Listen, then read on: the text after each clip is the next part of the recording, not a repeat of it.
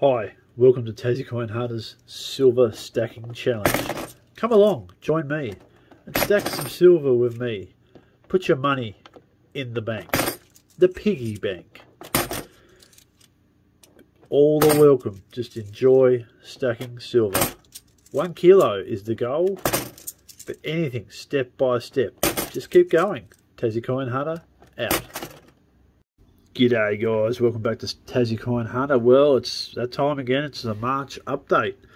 Now I am missing a couple of coins because I got told I was a close contact. I got isolated quickly, so I couldn't get my other coins from work. So there is 2 Florins missing from this that I was showing a guy at work. So anyway, Florin, 1933, $20. This is for my Florin collection, but it still counts as stacking silver. Not a really nice Florin, 1941.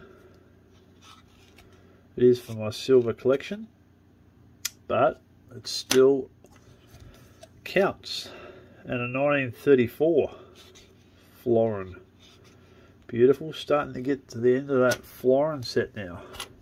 Now here's just a couple of random ones I picked up. 90%, no 2.5% sterling silver. 1 shilling, 1916, pretty average condition, but not worn too bad, just stained a lot. It's been probably properly kept or something.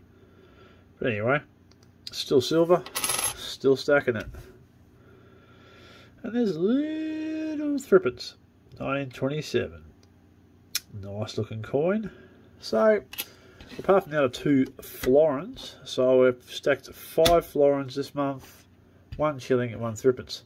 I do like stacking this pre-decimal stuff.